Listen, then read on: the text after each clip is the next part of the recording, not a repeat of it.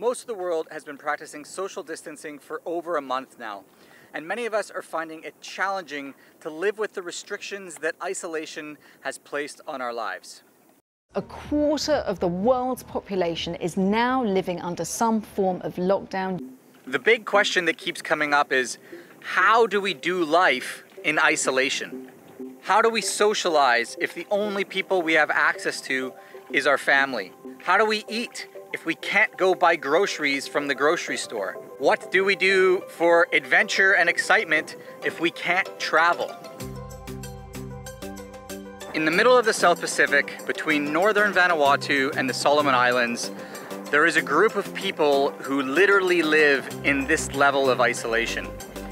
And they do it without the one thing that a lot of people would say is keeping us sane right now. They do it without the internet. This place is probably one of the remotest places I've ever been to in my entire life. Almost all of these people have lived in an isolated island community for their entire lives. There are no grocery stores to buy food at, no restaurants to eat at, no dance clubs to go socialize and dance at, and no transportation infrastructure to facilitate any type of travel. Yet, these are among the most happy and content people that I've ever encountered. Why?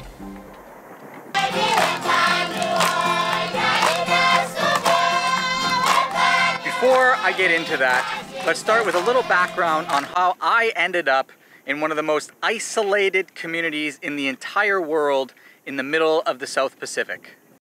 My name is Chris. And this is Sayo, Mia, and Aya. We spent the last 3 years sailing around the world together on our boat. Sailing for me is a vehicle for travel. It provides me with the opportunity to get to places and connect with people that are off the beaten track. My mission with this channel is to open a window and provide you with a lens into the lives of these people, places, and their history. I absolutely love learning about people and about what makes a place a place. I also love telling stories and going on good old-fashioned adventures. My hope is that you learn something from my videos. Something that in some small way perhaps helps you become a better version of the person you already are. So buckle up, subscribe to my channel, and let's go off the beaten track. I've been sailing with my family on our catamaran family circus for over 3 years now in the South Pacific. This year, we decided we wanted to go somewhere different. So we decided to head north from Vanuatu and into the southern Solomon Islands. For those of you who aren't familiar with this part of the world or have never even heard of the Solomon Islands, the history of this country is a fascinating one. We interrupt this broadcast for a daily news update. In the Pacific, United States Marines have landed on the island of Guadalcanal in the Solomon Islands. And one that I will cover in more detail in later episodes. When we left Sola in Vanuatu, we left cell coverage. Along with that, with the exception of an emergency, our connection with the rest of the world was cut. We were on our own, isolated from everyone, except for Zigzag, the boat we were traveling with, and the remote communities we found to stop at along the way.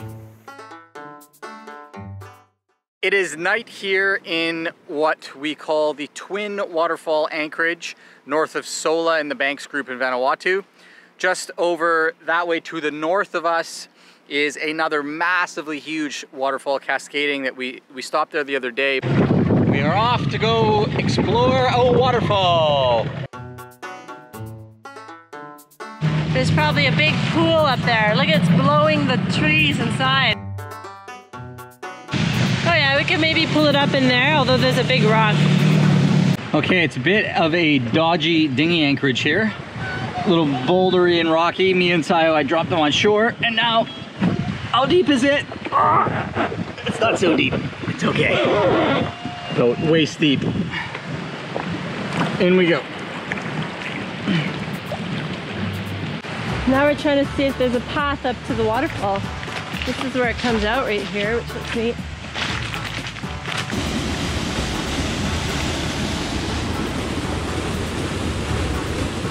While we were exploring that, a guy dropped by named Philip, and we've been hanging out with him for the last day and a half. It's been super fun.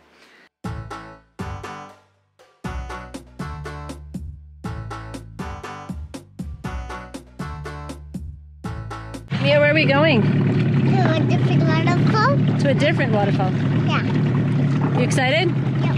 Yeah. And we're gonna go swimming there. We're gonna go swimming there, I hope so. This is Pindolin. She lives right behind the waterfall, and she is guiding us.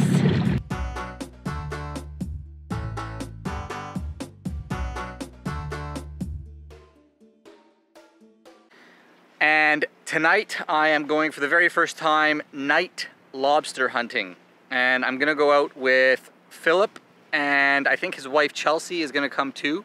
They're the local villagers here in this village. He lives just in the corner behind me. There's very few people here in these villages in the Banks group. Just from this village to get to Sola, which is the closest sort of civilization, I guess you could call it, not really. It takes 7 hours to get there. And Sola is maybe 1,000, 2,000 people.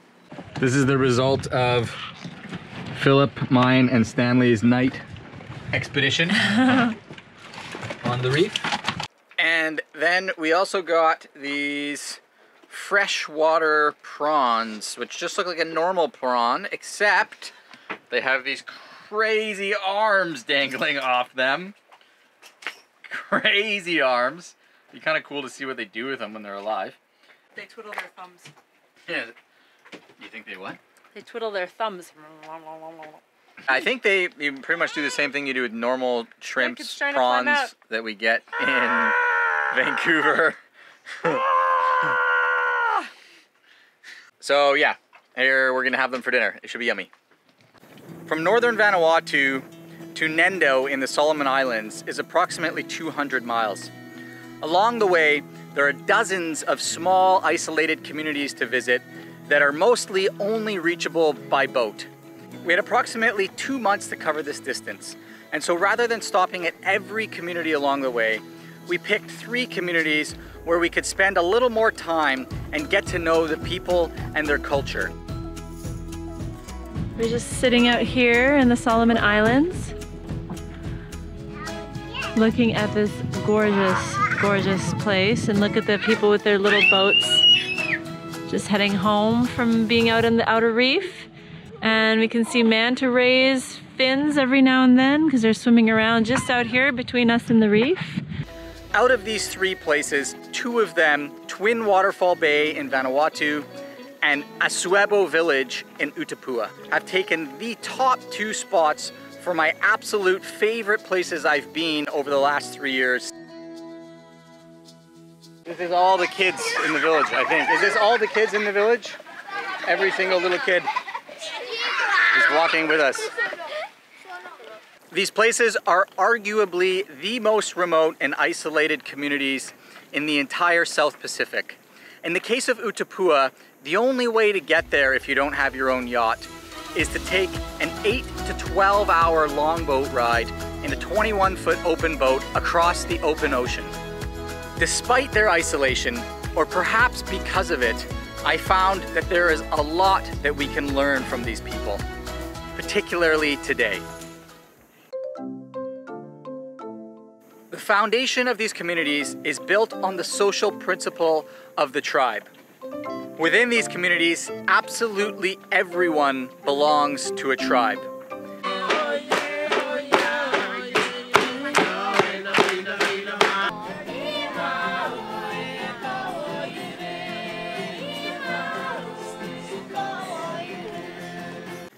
The tribes are small, never more than 150 people, and more often between 75 and 100 people. Each tribe has its own leader, the chief, and the head of the community is the chief of chiefs. We want to revive or encourage young people to go back to the basic way of life how our ancestors lived before. And that is to revive our culture. The tribal structure is a critical component to the stability and peace of the community, as well as that of the individuals that comprise the tribe. This we live now by the goodness of all people, yeah, the wisdom of the all peoples.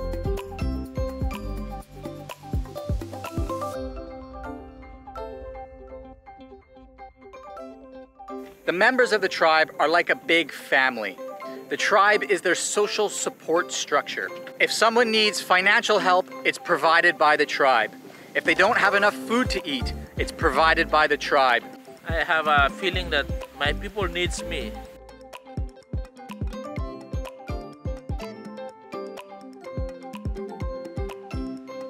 In the time I spent with these people, learning about them and getting to know them, the thing that impacted me the most was not seeing how they live, but learning their perspective on life.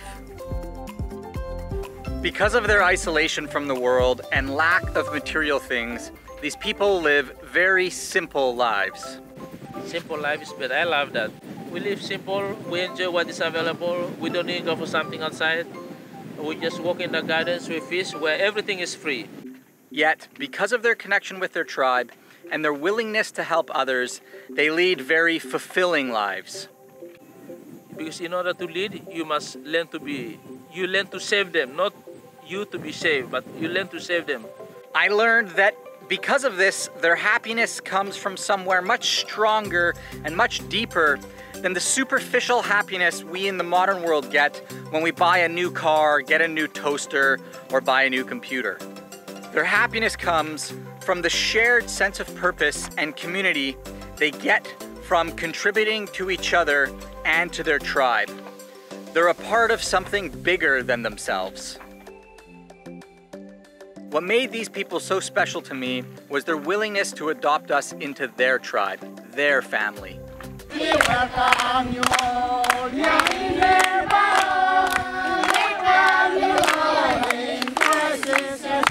And they were open to me contributing what I could to the betterment of their tribe. Leg up.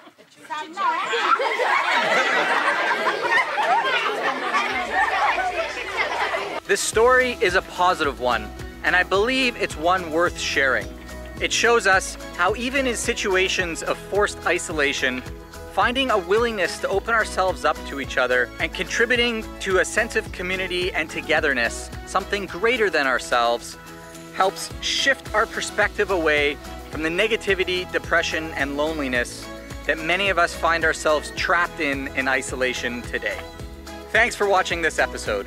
If it resonated with you, please share it. And don't forget to subscribe to my channel to catch the latest episode coming out next week.